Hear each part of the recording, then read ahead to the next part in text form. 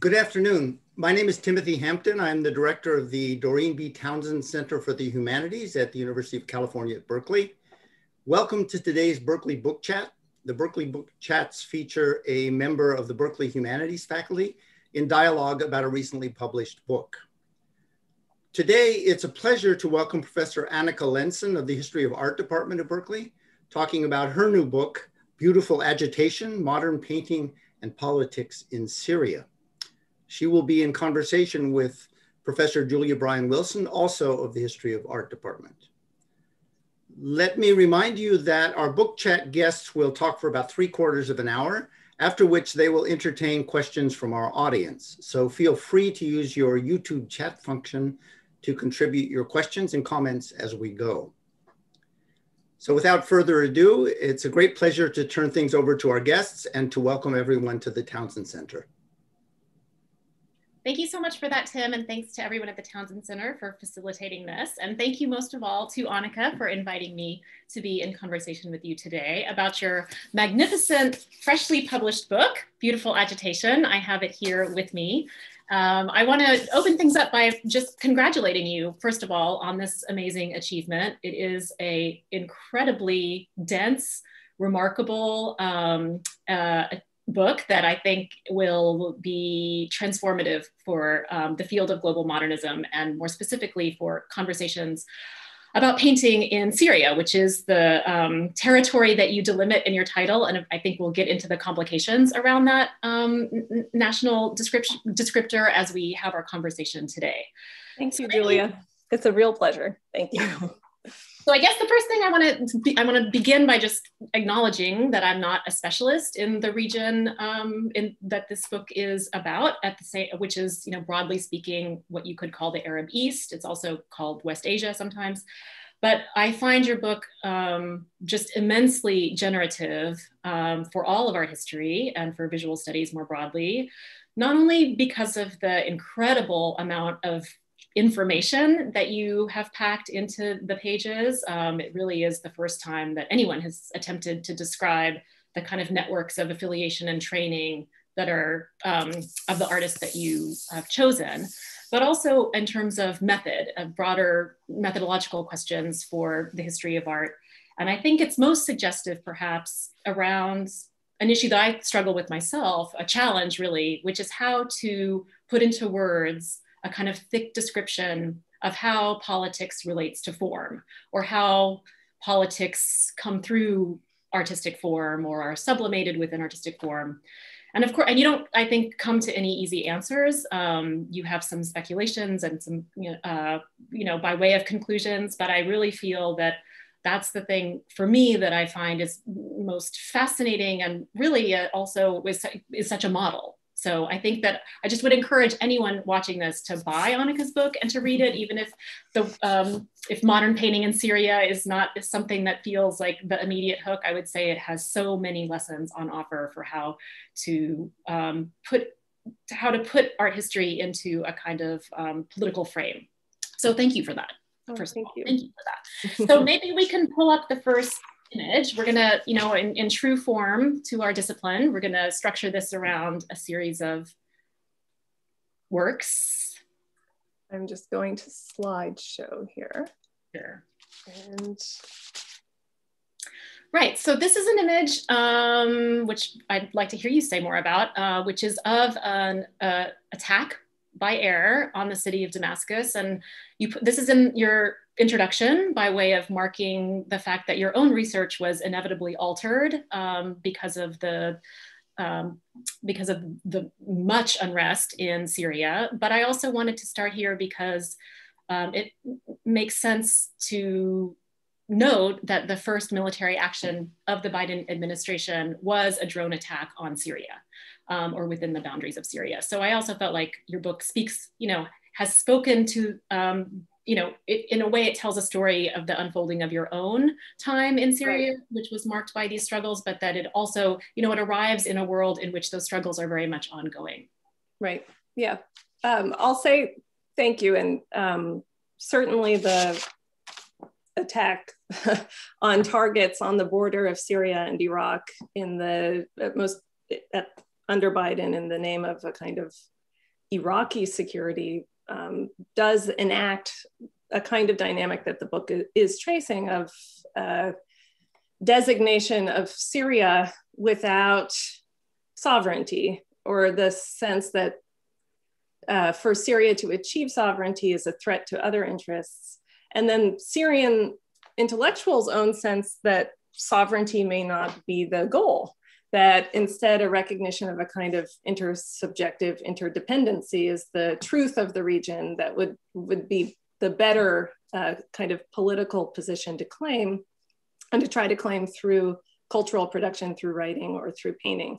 So the image on the screen is from 1945, and it's by an artist named Mahmoud Hamad. And Mahmoud Hamad is not a central protagonist in the book, but is a member of the first civic art association established by Syrian painters in the anticipated run-up of recognized independence for Syria after French occupation for 2 decades. So during the Second World War, France itself declared that Syria would be made independent, but kept deferring that as part of their own wartime objectives. And of course, a series of investments in empire that they weren't going to give up. And Syrians, artists came together to practice outdoor painting as a kind of skill that was accrued to a professional artist in that time. And it's really interesting to me that they came together and chose the name of Veronese for their studio. And they chose that not for the Italian artists, but for the color green that was part of the paint sets that they were that were a kind of prized possession that were hard to get in Syria, that they had gotten as a marker.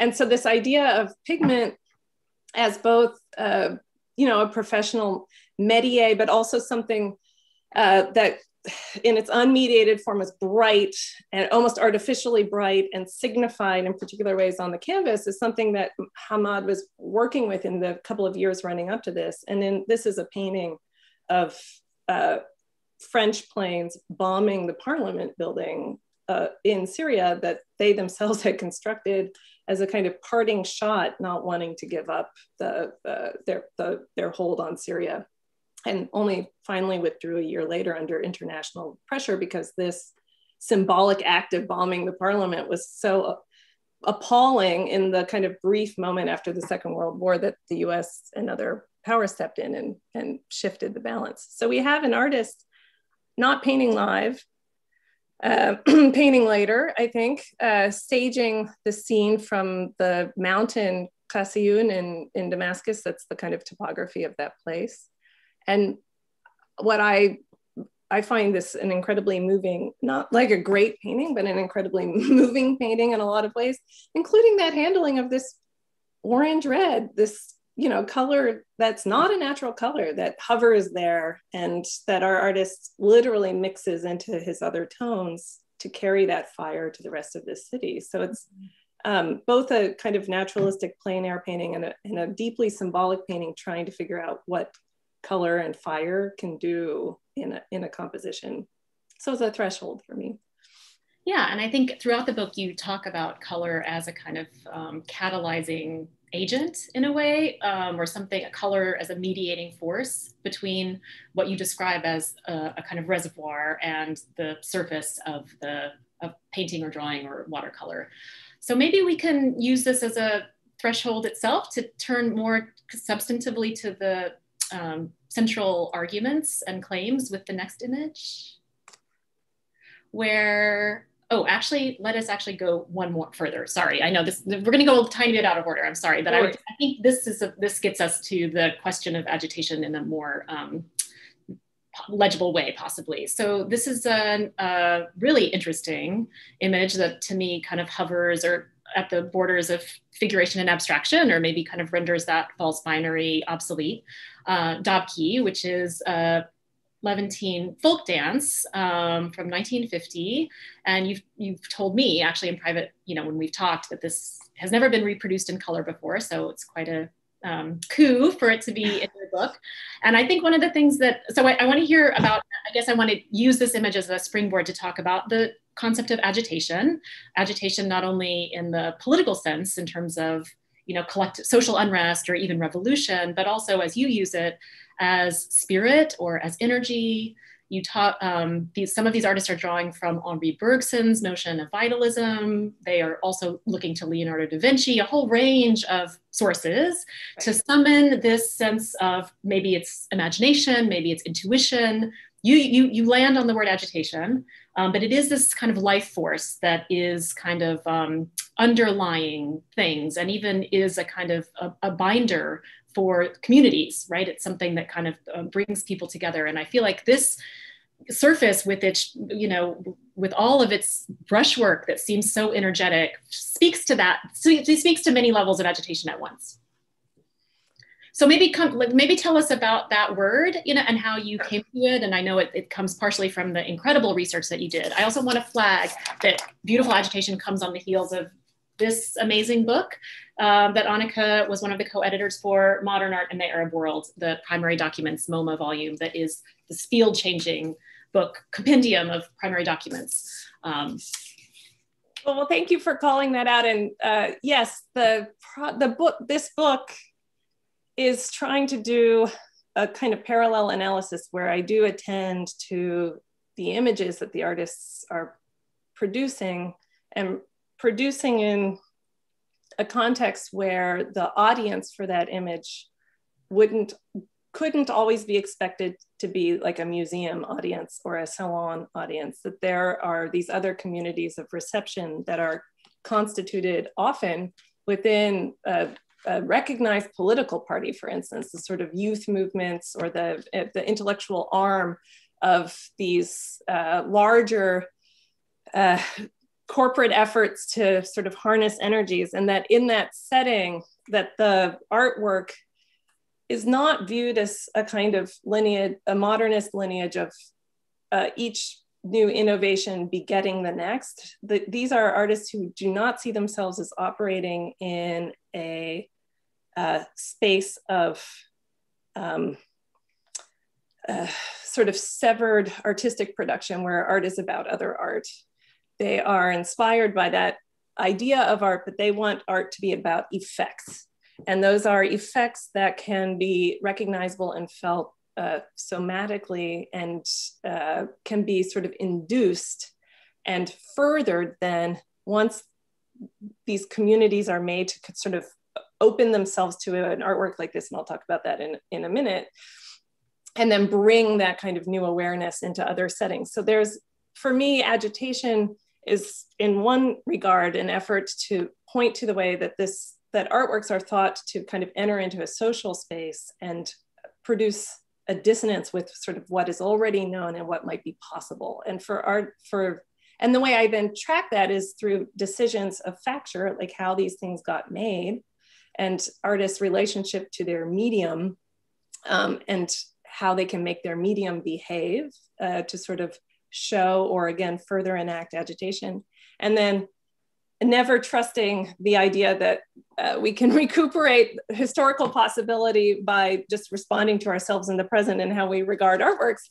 I spent a lot of time trying to track what artists said the effects of the artwork were in their writing. So indeed, that MoMA book is an effort to collect sort of published statements from artists across the wider Arab world in the 20th century, tracking those possibilities and how they're celebrated. I also spent time recuperating letters that hadn't been published before, interviews, all to try to confirm my hypothesis that these are not autonomous works, that the power of them is their kind of effect on the body and the heart. For instance, this is a rendering of a dance and precisely where we might expect a figure, like a muscle-bound, fleshly figure, we get an artist tracking with a language of tracery, a kind of the vectors of the movement involved in this collective dancing activity. And then yes, these wild brush marks and I have all of these great letters by these artists that are talking about, Van Gogh and the sort of impasto touch that is a kind of sadness or anxiety, which they don't see, they only see in poor reproduction. So the dimensionality of the brushwork is a kind of guesswork that Adhem Ismail here is using to set that down as one level of agitated texture. And then the kind of smooth choreography of dancing together in this setting is traced atop that. And then we get these hints of the red, unmixed red, orange, and yellow as another kind of input thought to agitate sensory states in another way. So we have this layering of that imagination. Do you know what are the dimensions of this? I don't know. So in acquiring this, I'd only seen it reproduced in black and white in a 1965 booklet produced for this artist by his brother when he passed away. And through a friend in Syria, I learned where it was, but not much about the owner. And this is a shout out to our wonderful librarian, Mohammed Hamid, who helped me WhatsApp the owner. So my Arabic, I can pass as a 75-year-old person who'd been educated in bath party school. I have this no slang whatsoever. So I can't charm anybody who's any younger than that. And Mohammed helped me with my hitting the right tone to see if the owner would be willing to send an image. And we did ask about the surface and the dimensions, but the owner didn't. The owner gave permission to reproduce, but stopped responding. So I don't have all the information about this. Well, what I love about, there's so many things to say about it. One of which is, as you noted, the kind of calligraphy of the marks here and how they register, not only they produce a kind of optical vibration, but also they're meant to enliven, your sense of being a body in community with other bodies. But also Dabki, I know, has kind of uncertain etymology, but one way that people understand that word is coming from an Arabic term meaning stomping feet on the ground or something like that. And here they're, what is the ground here? Are they floating? There's a sense that the gravity has been suspended in some sense. Precisely. And then the brushwork, right? Just the physical choreography of going in and hitting the sort of rhythmic point here. So the idea of notation is of great interest to Adhem Ismail. And there are even traces here that start to resemble Arabic writing, like Saud here, it looks like. And he was operating in an intellectual universe where the ideas of Zaki Arsuzi about the Arabic language being naturally motivated rather than absolutely arbitrary. And Arsuzi actually tracked sort of the sounds of Arabic rather than the trilateral letters. He was interested in phonemes. And linked it to natural phenomena. So another way to read this is the landscape speaking itself and sending that kind of motivated language into a body again. So we have to be carriers for this existing language that will find expressions in other vessels. Fascinating. So maybe let's go back to the Gibran and talk a little bit about how the crucial role played by, perhaps surprisingly, played by Khalil Gibran in your book, who of course in this country is very well known as a crossover poet. One of the most highly public, probably one, the Prophet, of course, widely in circulation. And what you're doing in your book is actually making the case for him also as a visual artist, but not just that, but also as someone, a kind of key progenitor to the questions of agitation and form and spirit that you're trying to put under pressure. So this is a really, the works here, let's just say it, they're totally weird. I think they're really weird. This is an image of a hand holding this flickering flame. We've traveled together to this museum. Anneka was, we had a really amazing field trip together as colleagues and friends to this museum that's in the kind of hills of Lebanon. Very interesting institution. to see some of these in person, because in fact, they're very difficult to reproduce. And you talk about in the description, a kind of homunculus figure that's pretty hard to see, I will say, in the reproduction. And I think part of the point you're making is that for Gibran, these kinds of pools of liquescence are actually, the formlessness actually of what he's doing has something to do with what he sees as the traffic between drawing and photography, and the idea that images are developing out of these inchoate matters. He was a protege of the photographer F. Hollanday, which is its own, which you talk about, and it's its own fascinating chapter. But maybe to focus on this image, we can talk a little bit more about the idea of the artist almost as a kind of medium figure through whom some of these energies are being channeled and pouring forth. Right. Thank you for that question. And because you'd kindly foreshadowed an element of it might be asked, I did return to the sort of textual surround here that I was pointing to as part of my method. And, Gibran was an important later discovery in writing this book. The Gibran chapter is the last one I wrote, but the first in the book and the earliest. And I turned to Gibran because so Edhem Ismail, whose painting we were just looking at, and Fateh al-Moudarres and other artists in Iraq in the 40s were, when they turned to publish their own cultural material, were citing Gibran a lot. I mean, he remained there as this Arab symbolist who had a model of what art was supposed to do, exactly to your question, Julia. And I found this little scrap of paper in the Sumaya Museum in Mexico City in their online archive. I didn't go in person, where Gibran had actually written a description of Jesus Christ as a universal prophet in this longer line of bodies being messengers for versions of spirit, and had written about the prophet as being a person who tosses pebbles into a lake, and whose métier is not marble or paint, but the human heart.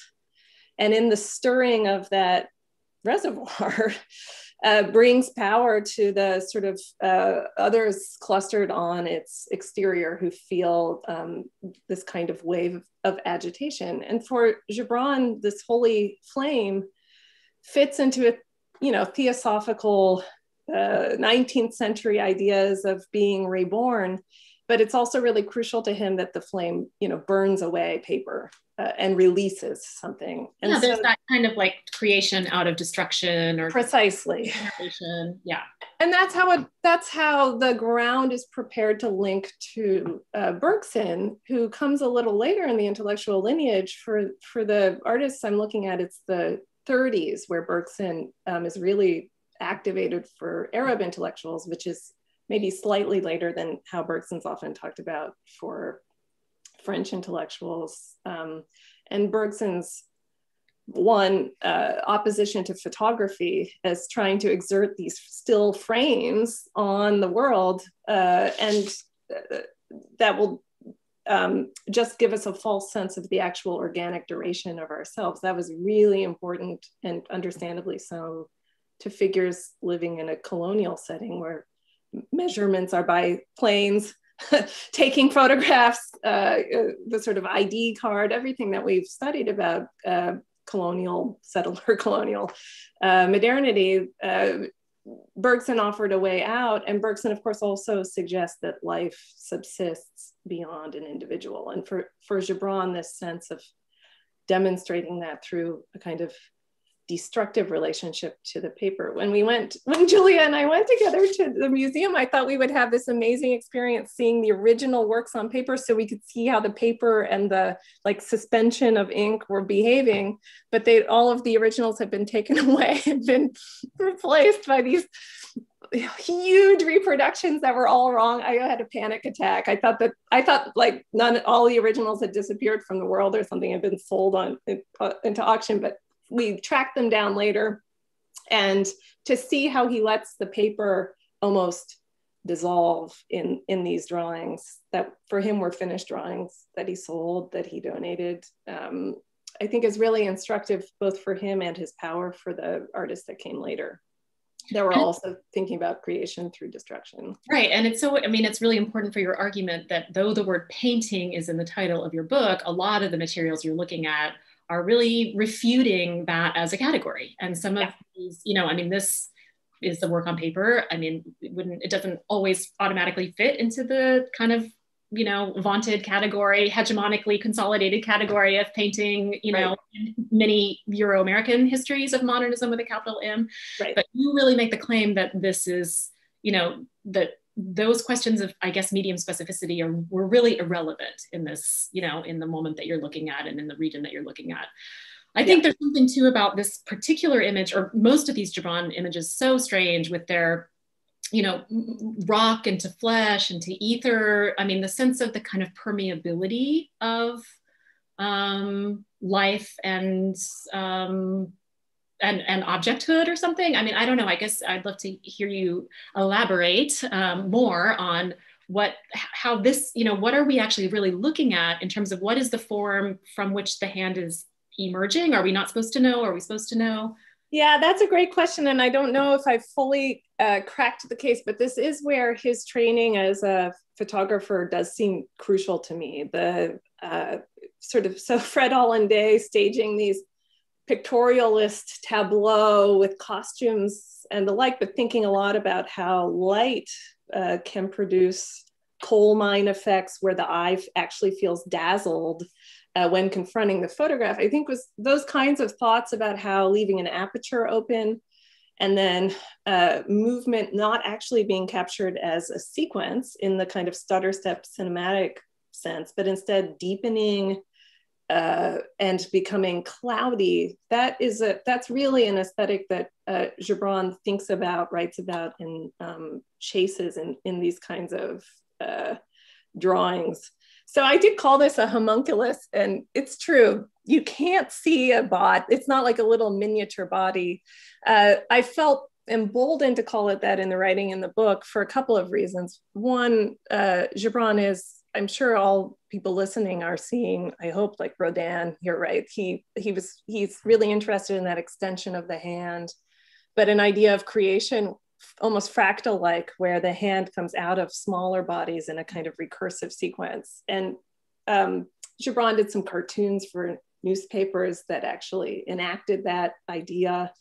And Julie, I don't know if you remember, but remember when I suddenly got a call when we were in Lebanon and I got to go see a collector's sketchbook, mysterious collector's sketchbook. And that was a helpful visit because there are actually some sketches by Gibran where he has drawn figures, whited them out on the paper, painted over them with these kinds of clouds in a similar visual idiom here. And of course, not only does he do these originals on paper, he was constantly rendering the images into grayscale reproductions that accompanied his schmaltzy poetry that circulated all around the world. And so he often is playing with this kind of opposing orange and blue color scheme that then gets rendered into a kind of sameness in grayscale and then circulates and can be pulled back out and recolored.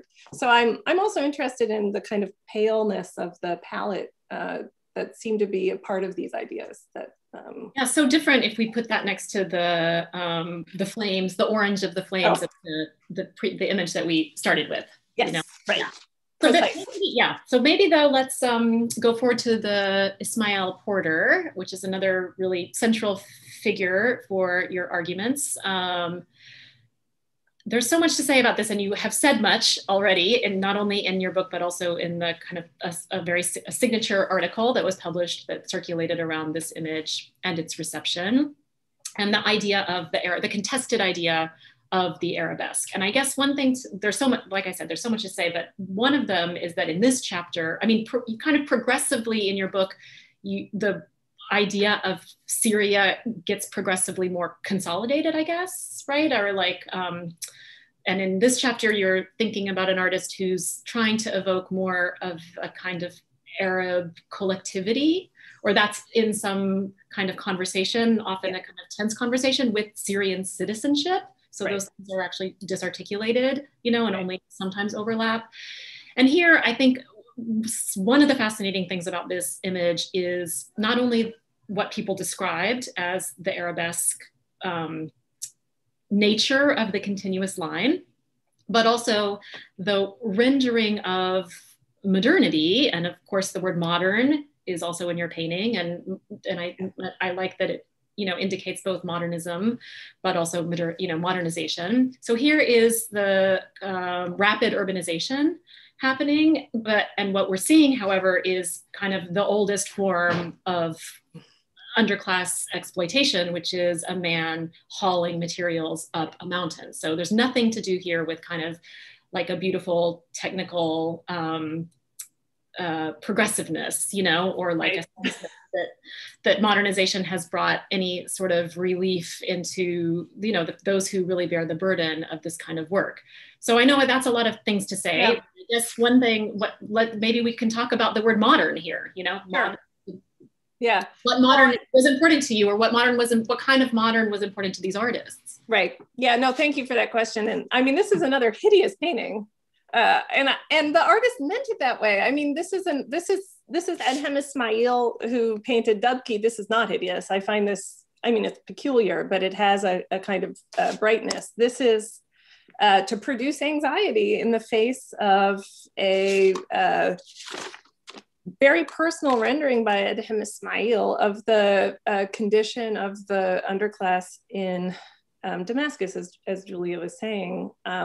What allows me to get a lot of mileage out of this painting and thinking about different categories of the modern is that Adhem Ismail this is a public painting painted to be displayed at the National Salon that the Syrian government was sponsoring. And it's in 1951. So there had been the first one in 1950. This is the second of the government's foray into sponsoring a sort of platform for values to be adjudicated by skilled juries. And Ismail knew all of that. And with his colleagues and members of the Ba'ath Party, constituted in the name of a kind of revival and recovery, I think really fretted about art getting rendered into that kind of exhibition idiom. So, modern in that regard is the impulse to always equate the kind of best production with a nation state patron that was so palpable because it was a condition of the French colonial position there. The whole idea of the mandate was that the populace was getting trained to be citizens in a proper nation state. And then the government takes that over, and Ismail puts this in. And the way then that I've settled on reading it is, as I said, it's supposed to be difficult to view. The eye doesn't settle on what Ismail has traced. And Ismail is tracing, as Julia, you just said, this figure of a body bearing the burdens of the modernist enterprise of others, in this case, a kind of Abu Ramani suburb that was getting constructed for the well-to-do that were sort of extending further in Damascus that was under construction in 51. And so Ismail traces that labor and in the process dissolves it. And so we do see another kind of modern art debate for Syrians, which is the naturalist versus the purely formalist. And this takes both sides and in the process shows a kind of incompatibility that I think Ismail is really interested in and sees this as color trying to be free by dissolving what's like hemming it in. But the colors are so strange, right? I mean, they're the muddiness, but that isn't quite the earthen, I don't know. I mean, there's something, I actually, looking at it anew right now and look with the date, I get, there is something mid-century about this color palette. Does that make sense to you? And I mean, really, I'm actually talking about it almost in like the design world. Right. Right. You mean this like plasticine sort of inky? Yeah, I agree. I agree. And I mean, an element in all of the research is to think about what paint was available, what artworks looked like in reproduction, because that's how everyone was viewing them. And this produces a vivid sort of colorscape where artists are in conversation with what they're looking at in journals that, you know, sort of heighten contrast and the like. And I think do play a role in how Ismail then situates his color choices. To the point on the arabesque, I mean, that is a real site of political debate for Ismail, because the word arabesque supposes that there's an Arab origin, but arabesque is not an Arabic word. There isn't, so to write it in Arabic is either to go with the actual Arabic notion of a dancing line, to like call it raqash or something, or to transliterate the French back into Arabic, in which case then the idea of the Arab is like rendered with an aleph instead of an ayn, and it just becomes a kind of weird, nonsensical call out to an idea of an ethno-national origin. And so Ismail and his cohort are really interested in that, and they don't always use the term arabesque, but they are thinking through what others are claiming the arabesque is about. And there's just this fascinating effort to like re-embody an externalized category or insist on its expansion or its dissolution in the dancing line. Who they really took affinity with is like Paul Klee, much more than the sort of artists that were like Matisse, to whom the arabesque was attributed by French critics in the same moment.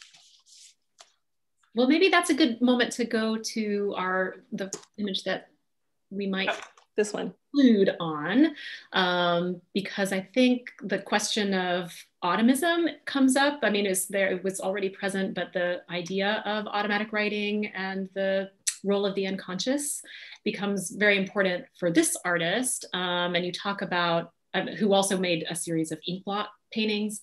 But I wanted to conclude our part of the conversation with this image, because it's, in part because it gestures towards your next project. I think that's right, that you're working on sand, you're continuing to work on sand.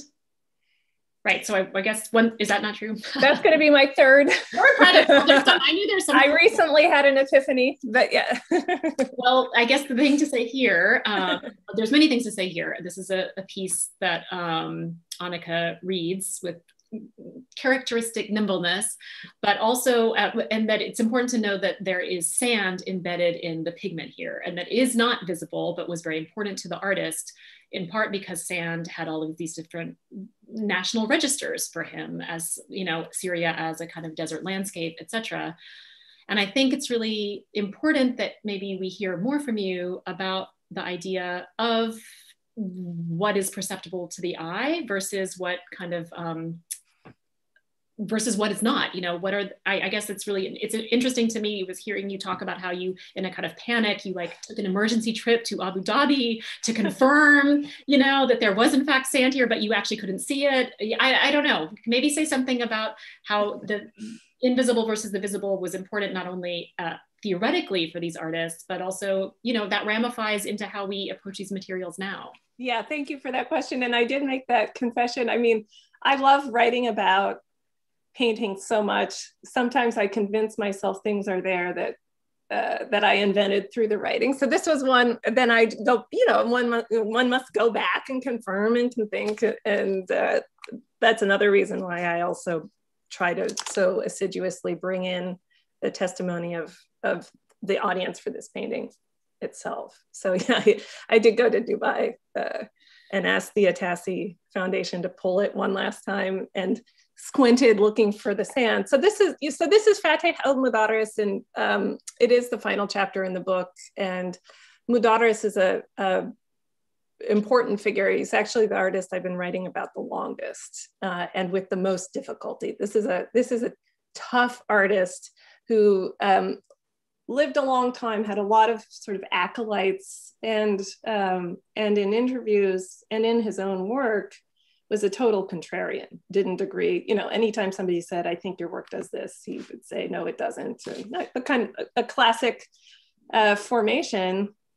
And in the early days when I used to show this painting in lectures, I promise I'll be efficient with my answer here, but I would, it had the title, The Last Supper by the Agitate Foundation. And it was really interesting to me, if we read this as the Last Supper, that for one, the apostles are women that are marked with these cartoonish circular breasts, that then to the sort of point we were exploring with Edhem Ismail, the kind of nature that expresses itself through bodies, then we start to see all these, it's a sort of joke about circles and X's. There, sex characteristics are marked or not. And so we have the central figure who's cursed to death with a big cross through him. So the figure of the Messiah is also the figure of kind of the lack of these breasts. And then we have the circles all over the landscape in the sort of last meal and the like. So al-Moudarres played a lot with sort of producing a body through an ink blot or a soaking expansion, and then going back in and placing these sorts of sex characteristics, crowns, marks of power as incidental kind of later sproutings. And so sand is important for that critical thinking about the body or the idea of the figure.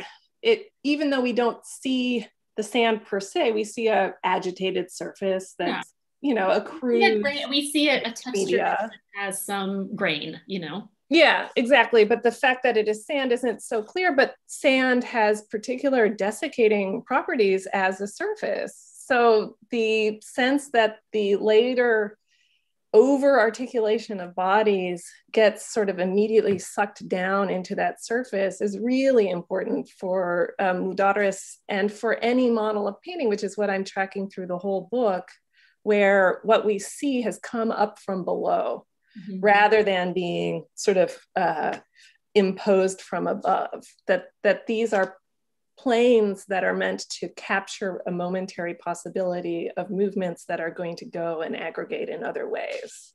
It's also interesting to me, I found finally a clipping, this is why I became panicked.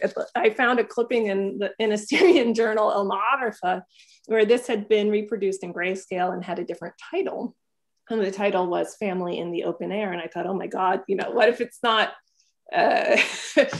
it's not Christ at all, although it's still meaningful that so many people saw that in this painting, and Moudarres often painted Christ. But then I thought, open air, how fascinating. Then sand as spread across the sky seals everything still into this kind of shared airless space where things come up and go back down. And that seemed helpful for the other things that Moudarres was doing in 1962. For sure. Well, if we're welcome to take, I think it's time to open things up to the audience if there's questions from the audience, but while people are gathering their thoughts, I'll ask you to elaborate a bit on, well, as a side note, Anneka and I have shared this video interview with Derrida, where he's complaining about how Americans always ask him to elaborate on things he's published. So it's kind of a keyword in our, anyway, but that is what the format requires. Will you please elaborate on how this work fits into what you describe as a kind of international reception of surrealism? And surrealism is actually an interesting touchstone for several moments. Maybe say a little bit more about how these artists were thinking about the relationship between, the reality and the dream world, or that's one way to describe surrealism, although that's very flawed. That's a very flattening way to think about it. Well, no, thank you for that question. I'd love to elaborate on it. As an American, I expect to be asked to elaborate. So Moudarres, yes. Syrian reception of surrealism is really interesting. And Moudarres is present in that history from the 1940s onward, where Moudarres grew up in Aleppo. And moves to Damascus only in the 60s, and has then kind of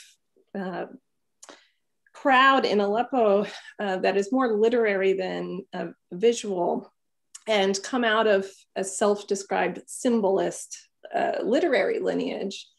And in the early 40s, read in English language journals circulated by the Allied troops that are present in Damascus, read about surrealist poetry and painting in its own kind of expanded symbolist register, and also as a mode of creative production that's been displaced from one center by war and sort of sent around the world. And that's a very powerful narrative of life subsisting and human carriers for a worlded creativity as being able to catch those sorts of waves of perception and repressed truths from any setting. The distinctive element of Moudarres's reception of a kind of automatist practice where you're pulling truthful material up from below that I think is really important in this particular painting is that Moudarres was really attentive to the kind of ethnographic strand of surrealism that was interested in the structuring of human society, not only around kind of repressive norms, but also around, for instance, a drive to sacrifice. So a Georges Bataille kind of strand of overproduction where creative energies get scapegoated and sublated in acts of sacrifice. And actually, you know, where the Biden sanctioned bombing took place is near the site of Mari, the ancient Mesopotamian civilization that during French sort of colonial archaeology, all of these readings of the excavated city pointed to precincts where child sacrifice was thought to occur. And there are these poems about the sacrifice of vulnerable members of society. And for Moudarres, that was a human civilizational inheritance of this cyclical drive to bloodshed in order to usher in the next phase of renewal. And he read that in a surrealist mode, the sort of what we do at night in order to enable continuation in the day. And for him then, a kind of sandy field of excavated and buried desires is a surrealist trope that's also a kind of testimony to the barbarous documents of a civilizational history that they were living, but they knew Syrian society as in the cradle of civilization had also sort of enshrined. And that's, you know, that's a real double-edged legacy. Mm-hmm. Syria, the site of all the world's heritage, but also Syria, the site of ritualized sacrifice. And I think a lot of his works have that. And he spoke to that. He wrote short. Yeah, and it seems like Moudarres is the artist in of your case studies who's grappling with Syrianness the most. Yeah. So we actually have several excellent questions from the audience. So let's move to that. Here's a question that says, you've presented works from museums, from foundations, from non-Syrian spaces, from private collections. Could you talk a bit about the networks of circulation for this work? Is it different than it might be elsewhere? Yes, thank you. And thanks for noticing that. I always carefully mark the collections because it is such a structuring set of facts about access, right? So the most potentially distinctive element of how these works were collected, I would venture to say, having been tracking the flow of Syrian works for a while now, and actually Julia pointed this out, in the end, a lot of the images I chose to highlight and to read are ones that were not collected, that stayed in private collections. So there's a interesting parallel track here from 1963 onward in Syria, after the coup that brought the Ba'ath Party to power, and the Ba'ath Party ostensibly remains in control now. The government implemented surrealist, I wish, socialist schemes to support artists, which again is sort of double-edged.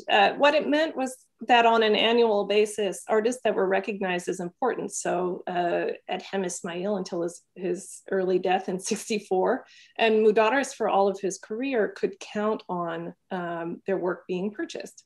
So still today, there are a lot of paintings that were exhibited in the national exhibitions and the sort of recognized permitted exhibitions that are in warehouses that the government collected. And I got to see some of those and a lot I didn't. And what's interesting about that collecting practice is there was no commitment to exhibition. It's the sale that supported the artist, not the exhibition. And the economy was largely controlled. So it wasn't like the paintings accrued in value in the way that we might imagine telling art histories closer to the market. So there's that element. And then, and I know I don't have too much time, but I'll also say then from about 2000 onward, there was permission for galleries representing Syrian artists to enter the sort of world contemporary market. So then a lot of works that had been in private collections went to auction, and those were acquired by some of the institutions that you saw on my slide. So there's a really, you know, art history is a fascinating field because we are relatively close to the market, like closer, I think, than maybe English or Complet. I'm sure anybody working there would disagree. But, you know, if I write about an artist, or if I render an Adhem Ismail into a book, and whoever owns that work, the work becomes much more valuable because then it has a kind of provenance and can be sold at auction. So there's been a flurry of auction house sales around the construct of the Middle East, and sometimes around contemporary Islamic art that has definitely driven the further distribution of these works sort of outside the country elsewhere. But for all of the history that I'm writing, Syrians had to leave Syria all the time, driven out for political beliefs, for economic reasons. And so it's not as if this patrimony was sort of recently liquidated. It's just been accelerated. And the idea of patrimony is really interesting. I started with Gibran for that reason as well. He never lived in what we now think of as Syria, but was making all these decisions in the name of Syria. And that's a dynamic in the book, throughout the book. Another question from the audience is that you've spoken several times about symbolism, both its literature and in the context of Gibran. Can you say more about that? Yes, and I wish I could say even more. This was a real conundrum for me.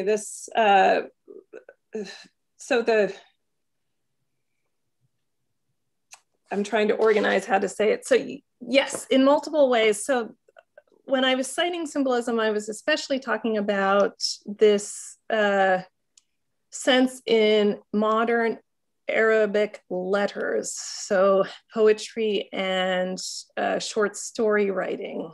Symbolism in the 30s, for instance, in Egyptian journals and also in Syrian journals, was really sort of introduced as a mode of writing that was distinctive and new, and a component of modern literature, breaking with a variety of obligations of the use of language from before. So it's a very modernist, I mean, as in a world history of symbolism, I'm thinking of sort of Latin American letters and the like, this sort of break with what the word can do, and an interest in rearranging words around emotional states. This was really important in letters. And what I found were records of artists thinking about what the equivalent might be for an image, how to break down one set of obligations to constructing an image and place it into a register of emotion. And interestingly, in Aleppo, at least, the kind of the the guy's name is Orhan Mayasar. He's like the leader of that group. He kept pronouncing the efforts failures. So it was a real struggle for visual artists to come up with a technique that that would allow for ambiguous imagery, that would allow for multiple responses. And the sense that an image might produce multiple responses was one way to test a kind of modern art. This was something that critics talked about all the time. A diversity of response meant that this was a modern work. So symbolism, as accruing with it these multiple possibilities of emotional states, was a really aspirational model for artists at the same time that they felt that they had to grapple with the specificity of trying to make an image that still had all these conventions it had to draw on in order to convey something to audiences. We have time, I think, for maybe one more question, and there's still some really interesting questions in the chat, so it's hard to choose. But I guess we can maybe end with one from Catherine Brune.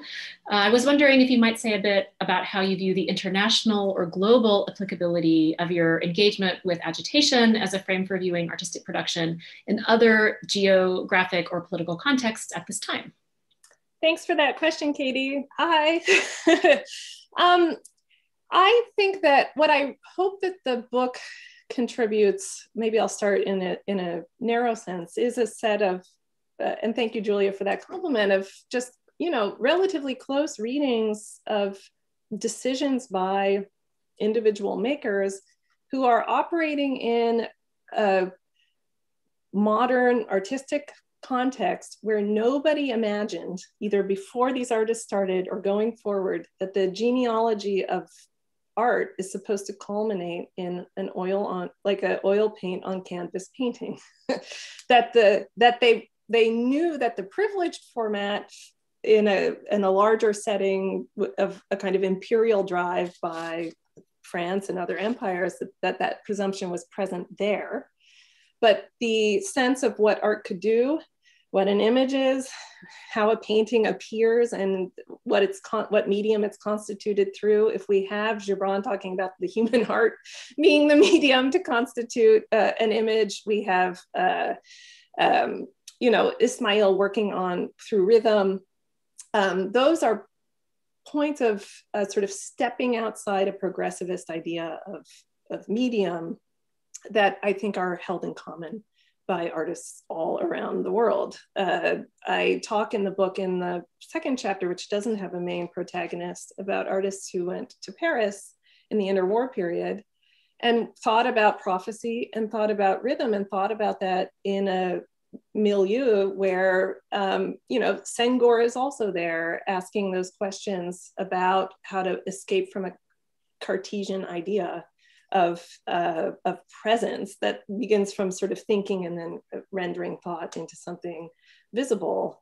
I think that then tracking how that sense that the format is constantly reconfigurable, trying to track that back into actual decisions about practice, I'm hoping that will be resonant and movable to scholars working elsewhere where the exact same conditions don't obtain, but this sense that it doesn't ever have to be oil on canvas, and that doesn't have to be the investment that audience makes, and doesn't have to be the investment sponsoring government makes. I think that's very freeing, and I wish we would do that for American art. For French art, I actually don't even think everybody, even the supposed hegemonic powers, I think very few practitioners thought that way. Everyone worked across applied and fine arts. Everybody thought about aesthetic categories across media, and that's our actual 20th century modernist heritage that will free up ways to think about art and free up ways to think about art politically. Well, Anneka, we're out of time, and I want to thank you once again, not only for this wonderful conversation, but for your truly fantastic, game-changing book that really is something that was such a pleasure to engage with for some years on my end. I have really enjoyed seeing it progress and change shape. It's such a different book than your dissertation was so many years ago, and it's really so incredibly strong and compelling and beautiful in its own way. And thank you again to the Townsend Center, and thank you to everyone who watched. Yeah, thank you.